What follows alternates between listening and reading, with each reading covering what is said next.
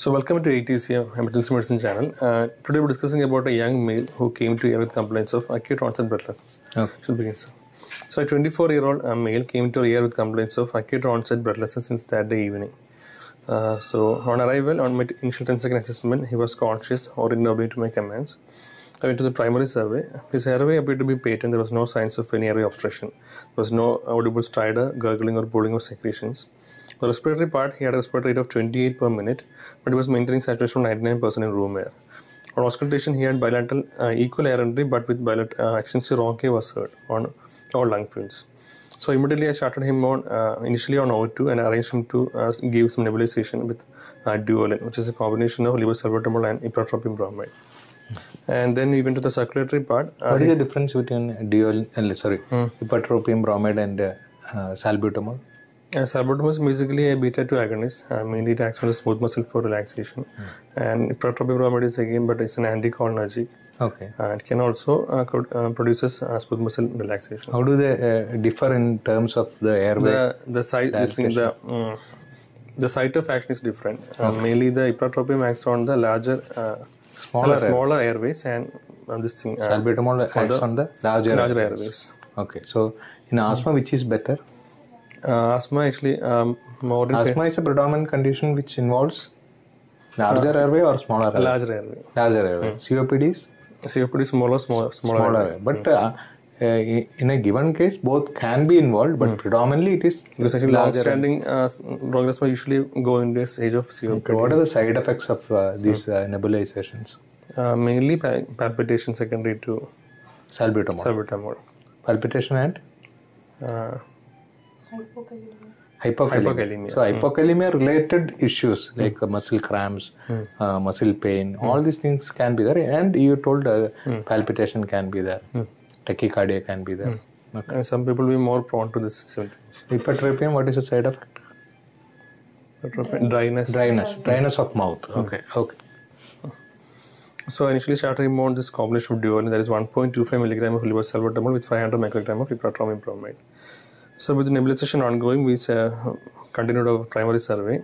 Heart rate is 87 per minute and BP record was 140 by 80 millimeters of mercury.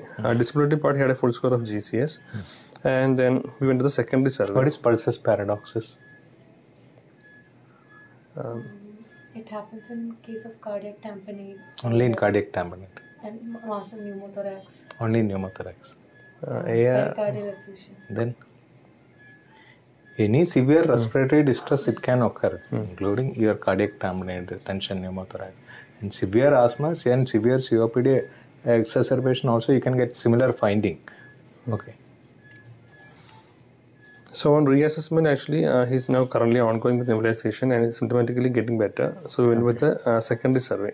How do you give nebulization in an acute breathlessness condition? Nebulization, basically the nebulizer actually comes in usually in a 3 ml respule, which we have to place it in a nebulizer container, and we have to start on O2 at around 6 to 8 ml. Okay. 8 liters of O2. Okay. Basically, if we are giving more O2 or less O2, the droplet size can be actually go smaller or bigger. It won't be that effective. Okay. So preferred is 6 to 8 liters per minute. Okay. How many nebulizations you advise in a patient who is having acute breathlessness? Usually, actually, we can give intermittently, in every 20 minutes, we can give back to back, or we can give a continuous nebulization over 1 hour. Okay. Which is actually depending on the patient's symptoms we can give. So in this patient, actually, we were planning to give every 20 minutes, 1 dose was planned. So currently the first dose is ongoing, and we went with the secondary survey. So basically, patient is a non-case of asthmatic, but only had intermittent episodes. But recently, he had a history of COVID infection about 3 weeks back. Okay. It was not very severe. He was doing home quarantine only, but following that, he had more recurrent episodes. So he has been taking Seroflow 250 rotacaps. He has been taking. Seroflow contains? Seroflow contains salmeterol and this thing. Fluticasone. Fluticasone. Salmeterol is a? Long-acting. Long-acting. Beta agonist. Okay. What is the difference between salmeterol and formoterol? Formoterol actually got two actions. One is actually it has got again acute onset along with the long acting. Okay. So basically it can be used both as a abortifacient, and along with that we can use it for long acting prophylaxis. Whereas salmeterol? Salmeterol will take some more time to act. So acute action is not there. So salmeterol should not be used in acute attacks. It is only a preventive drug. Whereas formoterol is an acute episode. It can be used for both acute attack and also prophylaxis. Okay. So this patient has been taking this Seroflow 250 occasionally whenever he is having acute episodes. Okay. But post-COVID, actually he is having more frequent episodes. Okay. So that's the history, and actually that day around afternoon time he had an acute worsening of the symptoms, so he immediately came to the hospital. And then he doesn't have any non-allergic history, but he has got some history of allergy to dust and pollen. And his medication only taking is Seroflow, no other drug. What is the commonest trigger for asthma? It could be like commonest trigger. Environmental allergens like pollen, dust, or excess. Dust only. In dust something is there. That is commonest trigger. It is dust mite. Dust mite is one of the commonest trigger for asthma. But dust is the like when we tell it is dust, but it contains an organism that is dust mite. It is the commonest trigger for asthma. And other young people usually could be secondary exercise also, exercise induced asthma. Okay. Then maybe some drugs they are taking like NSAIDs or something can reduce asthma. This guy mainly had an issue of like history of dust and pollen allergy in the past. Then also mother is also an asthmatic. Okay. Medications he's only taking Seroflow, no other medications he's taking. There's also no past surgical history as such, only recent medical history. How do you know clinically this is COPD, this is one case is COPD, another case is asthma? In emergency room we get acute breathlessness. History wise, how do you differentiate it is asthma and COPD? COPD usually will be long standing. Okay, progressive disease. Asthma is? Asthma is actually usually in early young onset, like asthma is young onset, other one is late onset. Can you get late onset asthma? No, that's also possible. It's also possible, so that is not all cases you don't get like that. But normally it is young onset, other one is late onset. Then main is reversibility. Asthma is reversible. Fully reversible. COPD is it's only partially reversible. Progressive. Okay, then family history is family history is more in case of asthma. Like history of atopy, allergic history, and smoking history is more common in COPD. More in COPD, less in asthma. Then recurrent exacerbations are also most common in COPD. Okay. Infective exacerbations are more common in COPD. Okay. Okay. Then again, last meal was around previous that day morning was around 8:30. Why you are discussing about last meal in emergency room? This patient is not that significant, but actually if a patient is going into severe respiratory distress and we are planning to intubate, like a full stomach or like an empty stomach can make a difference. And the only event actually the contributing was actually he went for an evening walk after lunch, then only he developed this acute breathlessness. Okay. He may have acute asthma episodes after exercise. Secondary to exertion maybe like that. So on clinical examination, he's a moderately built and nourished male. No other signs, no pickle, no pallor, cyanosis or clubbing. Respiratory he had extensive rhonchi bilaterally, which has been improving after our second nebulization. Okay. And symptomatically also is getting better. Cardiovascular sign, no murmurs were heard. S1, S2 was heard. What are the causes for wheeze in a patient? Wheeze, most common is bronchial asthma. Then could be due to foreign body upper airway obstruction. Not upper airway, but obstruction will not produce wheeze. That produces this thing. Stridor. What is the difference between stridor and wheeze? Stridor is mainly an upper airway, high frequency. What is the difference? Wheeze will be again high frequency, but it will be originally from the lower airways. How do you know that? We can actually place a steth on the. That is a fixed sound. Stridor is a fixed sound. It will not change its character. But wheeze is not a fixed sound. It can change in its character. Stridor heard both in inspiration and expiration. Wheeze heard predominantly in inspiration. Rarely you get an expiratory wheeze also. Okay. other systems within normal limits. So on reassessment, now actually the patient even after second nebulizer, he was complaining of some breathing difficulty. Okay. So we gave one hydrocortisone 100 milligram was also given. Okay.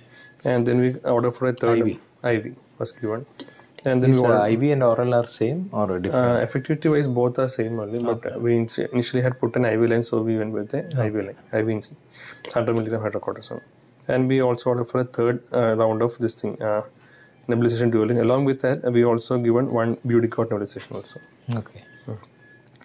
So after about 45 to 1 hour, actually symptoms improved very much. Budicort is budesonide. When it will act? When you give a nebulization of budesonide, when it will reach its action? Usually the action will take around 3 to 4 hours. Nebulized budesonide, it will take minimum 2 weeks to act. 2 weeks. IV steroid you are given, it will take 4 hours. 4 to 6 hours. But we are only preventing the further episodes. We are given an injection, then we may start an oral tablet, and we start nebulized. Once the patient is discharged, we will be putting on inhaled steroids. So that bridging time is this one. You are giving nebulized. So it will never act immediately. We should understand. So after our third cycle, actually he has symptomatically much improved. So we observed for some time. So since the symptoms have improved, we actually planned him for discharge. Okay. On discharge, actually we since we considering his symptoms, we discharged him with oral steroids. Vicodin was given 40 milligram at night for about 5 days. When will you give steroid in your practice? Thing is actually depending on the symptoms. When will you give steroid?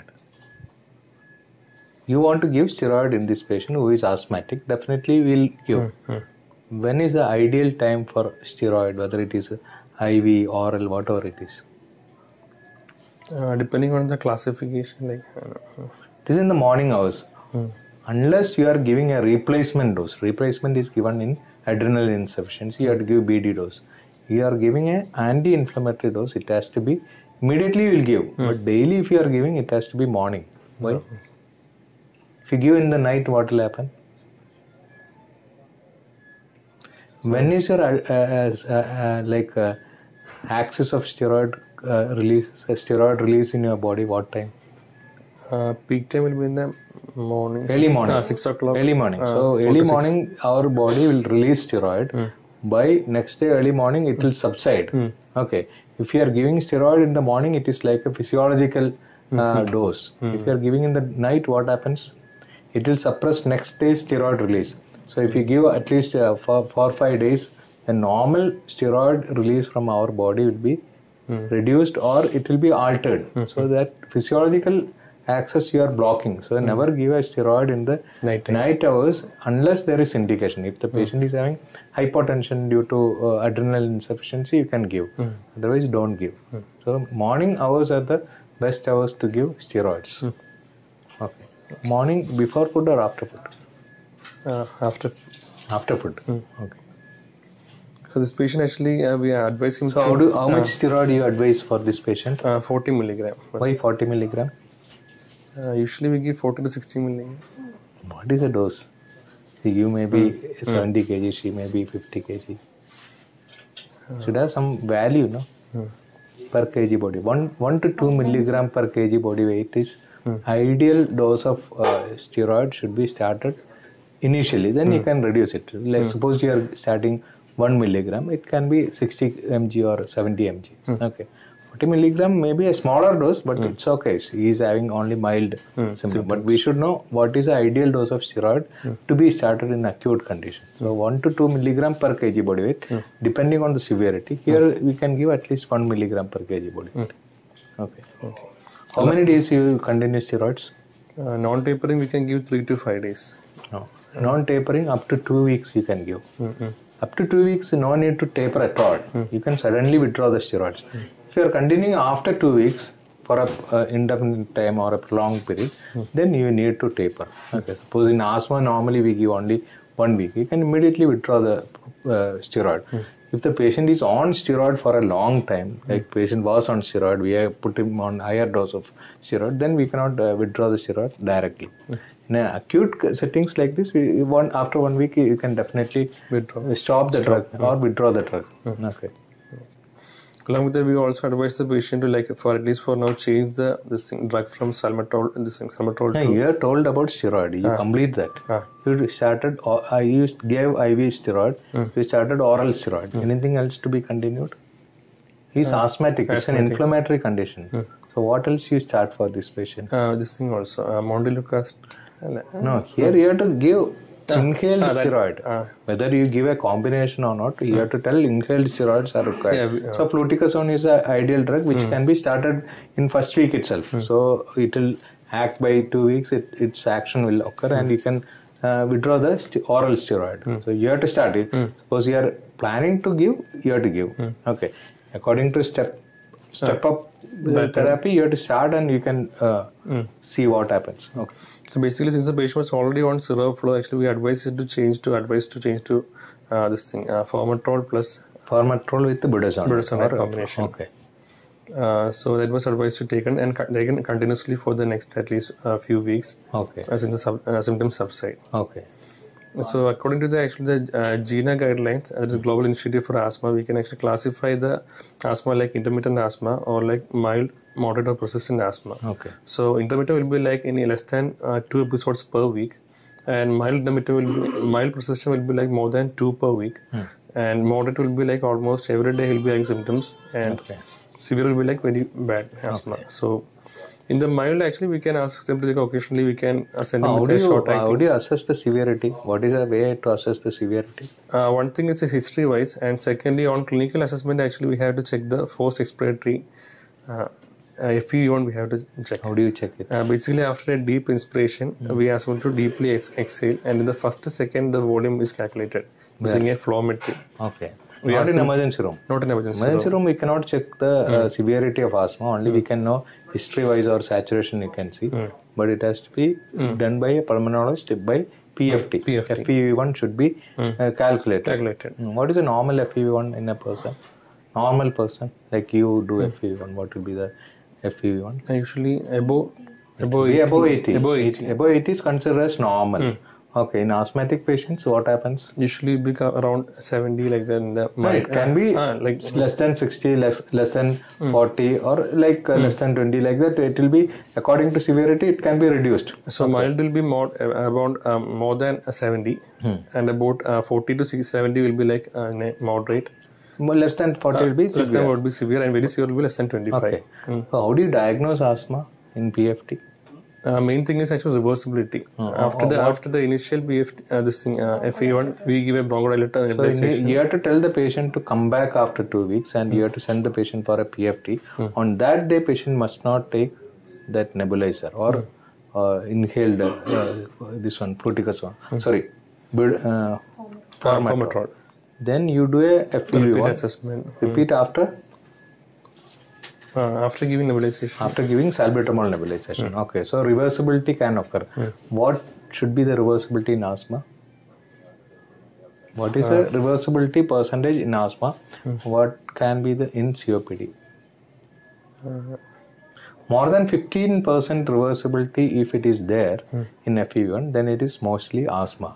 That is a significant reversibility. Okay, if it is less than 15%, it can be an irreversible problem. Okay. Then, so this patient actually we give an oral steroid along with this formoterol plus budesonide combination was advised, and then advised to review in pulmonology for further. Okay. Do you want to give montelukast? What is montelukast? Montelukast. You are told about montelukast. Yeah. Basically, it's a leukotriene inhibitor, and in mild cases actually we can give it instead of inhaled steroids. Okay. Mild cases you can start. Okay. So, but mainly it can be used to prevent further exacerbations. Okay. So, even if we are giving it together, also it's fine. So, this patient we actually, since we are having extensive dust allergy and all that, we actually started in montelukast also. Can we give antihistamines in this patient? Antihistamines, like chlorpheniramine malate, cetirizine, fexofenadine. Can we give? Fexofenadine can also actually reduce exacerbations. It is not recommended in acute episodes. What happens if we start fexofenadine in an asthma patient? Sedation. No, sedation is good, no? Fexofenadine as such will not produce sedation. Second generation. But some patients will complain. But what is the problem of this chlorpheniramine malate, cetirizine, fexofenadine in acute episodes? What happens to the secretions if you start this type of... They can dry up the secretions. It can completely dry up the secretion. So it should not be started in acute episodes. Once the patient is stabilized, to prevent further episodes, you can try after 1 week or some like that. Okay, not in acute episode. We should never start fexofenadine in an admitted patient in hospital. Okay. Then what about magnesium sulfate? That's also we can be given severe asthma. Don't tell we can give it. Tell me the indications. Indication actually... There is no indication for magnesium sulfate in acute asthma. But some papers have reported that there is improvement in their repeated admissions. But the actual mechanism, we don't know. What is the mechanism of magnesium sulfate in bronchioles or airway tract? What is the mechanism? It will dilate. It's a bronchodilator. Basically, it's a bronchodilator, but it is not proven that it alone it will not help. But it has shown that repeated admissions in COPD patient can be prevented by magnesium sulfate, but it is not a single standalone treatment. It is an adjunct therapy. Okay. What happens to the potassium in patients who is having asthma or COPD? Usually it will be low if you're giving multiple nebulizations. And otherwise, it will not be low. You have seen so many cases of asthma, and you see the ABG report. You see many patients without nebulization itself, it will be low. Why it is like that? Where is potassium used in our body? Where it is used? It is used for what? Maybe for muscle contraction. So if a patient who is having severe breathlessness, they will be continuously using potassium. So potassium loss is known in asthma patient or COPD patient even without salbutamol. So you can have hypokalemia in most of the patients. Okay. What happens if you don't correct it? The patient can go to early muscle fatigue. Then you may have to intubate the patient for respiratory arrest. Okay. So in that case also magnesium is very important. Why it is like that? Is magnesium and potassium got some relation? No. Okay. Unless until you correct the magnesium deficiency, potassium correction will not occur. So that you have to correct. Okay. Then what else you have to advise the patient on discharge? One thing is to avoid... What are the preventives? You have started formoterol with budesonide combination with some montelukast, something like that, oral steroids. Then what else you advise? We need to avoid triggers. Avoid? Triggers. Basically, each person will be having some sort of trigger, which most probably they will be knowing, this interest or exercise-induced or whatever. That is one thing. How do you treat exercise-induced asthma? What advice you give? Better actually take a dose before going to the exercise. That is correct. Then what else you advise the patient? What are the advices you give to the patient who is having asthma, who is admitted in the emergency room? You are discharging on the same day. One is triggers should be avoided. Second is actually always carry the drug, abortive. Okay, abortive drug should be with the patient. Then. And suppose the patient is not able to go for have an access to hospital nearby in an acute asthma, you can actually take back-to-back three shots of the same drug. Okay. For acute subabortive. Okay. So even if they are having only a prophylactic drug like a salmeterol or something, they can back-to-back take 3 doses. Okay. Which what will is have the some action effect. of proton pump inhibitors and domperidone in asthma? Steroid induced. It is not steroid induced. One of the commonest trigger of asthma is GERD. So in that type of patient is telling that history, they have to be given on the PPI with the domperidone. And the steroid also, if we are giving steroid, it is better to give that. Okay, tell me something about spacers. Basically, the drugs that we give come in different modalities which we can give to the patient. Okay. Basically, we can give it as rotor caps or as inhalers. Okay. Inhalers will be coming as compressed air chambers will be spraying the droplets. Okay. But actually the patient have to sync with the pressing of the inhaler. Same time patient has to take a proper inhalation, then only the drug will be effective. So suppose it is a child or an old patient, he may not be able to do that properly. So we can advise something called a spacer. So after pressing the inhaler, the drug will be continued within the spacer because it has got a negative, static. That means it will not stick to the walls of the stick to the this thing content of the spacer. So the patient can take it his own time to take the inhalation and get the drug inside. So basically, adding a spacer to an inhaler can actually give better this thing drug intake. Is there any difference between rotacaps or MDIs or nebulizer? Basically, rotacaps comes in small capsule which we can break into a chamber and inhale. It doesn't require that kind of a inhalation. But in drug availability is comparatively low because actually there is no difference in drug availability of the different modalities of the treatment. But there is definitely there is a problem in rotacaps because that requires some more. The drugs can stick to the and MDIs requires more expertise, but if spacer is there, it is better. Nebulization, it is very, very easy. Anybody can take. That advantages are there with each modality, but in drug availability, there is no major difference. And now we have newer devices which can automatically deliver the drug along with the inhalation without pressing the device. So basically, it can give more. Should we advise antibiotic in this patient? Antibiotic is not usually recommended in case of exacerbation, except if there is some history of some recent history of fever or something, or we are suspecting some pneumonia or something like that, which we can confirm with a CBC or an X-ray, and then if any positive findings in there, we can start with antibiotic. Antivirals? Antivirals, again, like any counteracting history is there. If there is fever, if there is symptoms of viral fever, then you have to give rhinorrhea, fever. Which viral infection is very common nowadays, which can present with asthmatic episode, which has got a treatment plan. There are a lot of viral infection we cannot treat. RSV, COVID and H1N1. H1N1. H1N1 is the most common disease which can present with asthmatic episode. Nowadays, COVID also present with this type of problem. How was the patient after discharge? Patient was actually observed for some more time after the nebulization, but he was clinically stable, so we discharged. Any patients you need to give adrenaline in severe asthma? Suppose the patient is having severe persistent breathing difficulty, even after continuous nebulization and early management, we can give. What is the most dangerous sign in asthma? Silent chest. If you are getting a silent chest, you can give nebulization of adrenaline, subcutaneous adrenaline. These all are tried, but it is not a definitive indication for adrenaline. Adrenaline definitive indication is something else.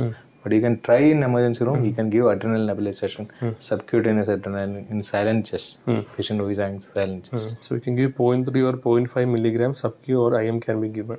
About 2 to 3 doses can be given back to back, 15-20 minutes later like that.